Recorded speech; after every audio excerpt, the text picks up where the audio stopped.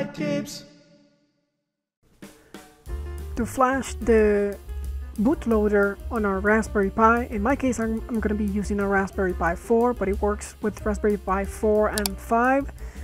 You first need to download the Raspberry Pi imager. So if you don't have it, you have to go into the Raspberry Pi website and download it and install it. Once you have it installed, you open the application and this is what you're going to see. You're going to need a micro SD card for the installation of the network bootloader. It doesn't have to be that big, it could be a small one. So put that micro SD card into your computer and then you're going to choose that one. In my case, I have a 32 gig one connected to a USB reader. And the next thing we're going to do is we're going to go here into choose operating system. We're going to scroll all the way down to miscellaneous utility images. We're going to go for, in my case, Raspberry Pi 4, but if you have a Raspberry Pi 5, you will use the Raspberry Pi 5 one. So click on that and then you have several options. And we're going to pick the one that says network boot. So what this does is that it flashes the bootloader with the network booting enabled. So we're going to select that. Now that we have our micro SD card selected, then we can click on write yes, and then it'll erase our micro SD card and it'll write the contents of that bootloader and whatever files it needs to install that bootloader into our Raspberry Pi into that micro SD card. It's a pretty fast process because it's very small. It's not adding a lot of things to that micro SD card. You just wait a little bit here until it's done, and the important thing is that once you have that micro SD card ready, you can use it to flash the bootloader to any Raspberry Pi 4 or 5 Raspberry Pi that you have. As we can see, it has been written already, it's done, so we are done. If we go into the SD card, well, we don't see it now, but we saw for a moment that it had only a few files in there. So now this micro SD card is ready for us to use it to flash Raspberry Pi. So that's going to be this part. And the next part, we're going to go and put that SD card into Raspberry Pi 4.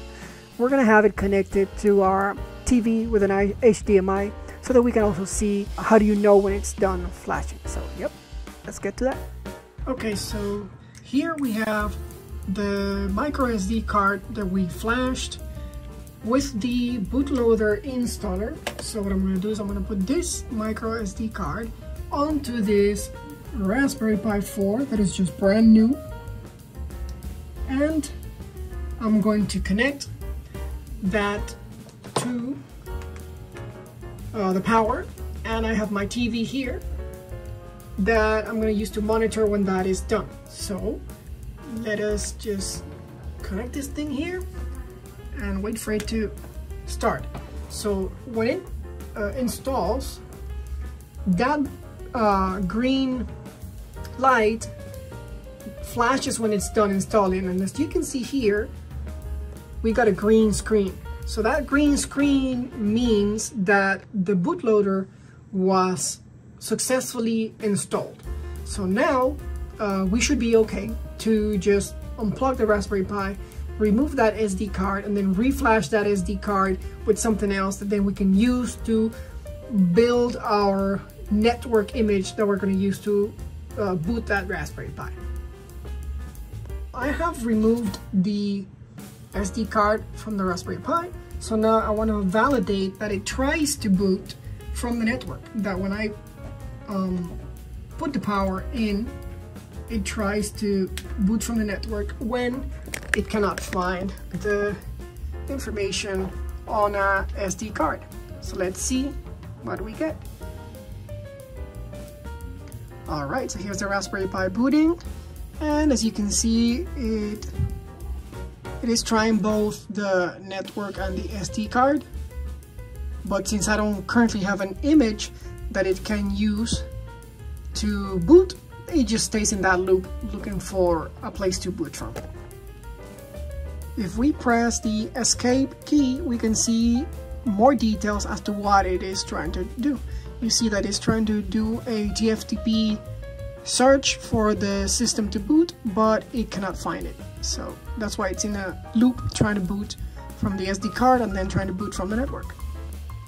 Okay, I have plugged the USB reader with the SD card inserted into my computer. Now we can see the files that were in that micro SD card. As you can see, it was very small stuff. It had a README here telling you how to flash the EEPROM, which is the bootloader basically. It says power off your Raspberry Pi, put the SD card, power it on, wait 10 seconds, and that's it.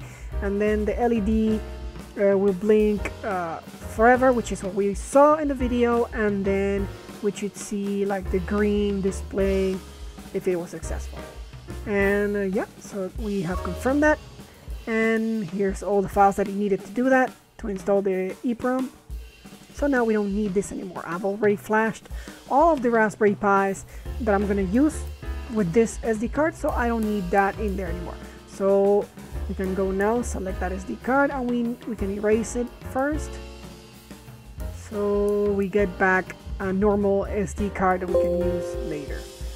So let's just wait for it to finish. And it's done. So now if I go into File Explorer, I should see a regular SD card that has nothing in there.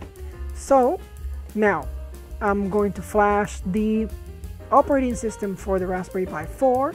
So I'm going to pick that up again, and I'm gonna use a custom image because I already have a custom image that I'm going to use that has all the configurations that I like for my Raspberry Pi. So I'm just going to grab that one, and I'm going to write that to the SD card, and we'll just let it do its thing, flash all of that information into the SD card, because then we're going to be using that SD card to create an image that we're going to be using in our network to boot the Raspberry Pi.